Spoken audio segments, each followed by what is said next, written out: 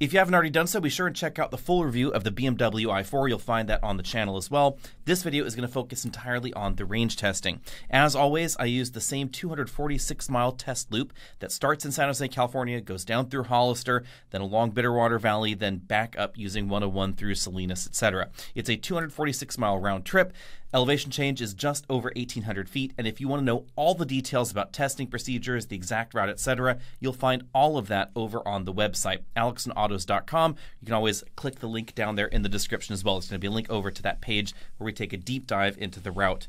Now, this particular BMW i4 had the 19-inch wheel option on it, therefore its EPA rating was 270 miles. If you get the base 18-inch wheel, the range comes in at 301 miles. But as I discovered, I think that there really is not that big of a difference between these two wheel options when it comes to real-world range. Now, the other thing that's interesting is that this 270-mile EPA-rated vehicle, if you go onto the EPA website, fueleconomy.gov, pull up the BMW i4, and then set the slider, set the slider to 0% stop-and-go traffic, so 100% highway. It actually comes in with a highway range of 276 miles, which is interesting. That happens because the i4 is a little bit unusual. Unlike many EVs, the fuel economy is actually a little bit better in the EPA highway testing cycle than the EPA city testing cycle, so you get that bump there. Now, if you choose the model with the 18-inch wheel option, then you get 289 miles of highway mileage there. The battery pack in all i4 models has a usable capacity of 81.5 kilowatt hours.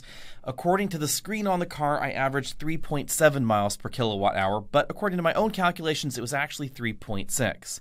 The difference between 3.7 miles per kilowatt hour according to the display and 3.6 according to my calculation, it's likely just the difference in rounding errors there. It could be that the vehicle is rounding up a little bit more aggressively in terms of its average fuel economy. It could be that the difference between displayed state of charge and actual state of charge was just ever so slightly different. But either way, we used approximately 69.28 kilowatt hours of electricity there in order to go the 246 miles.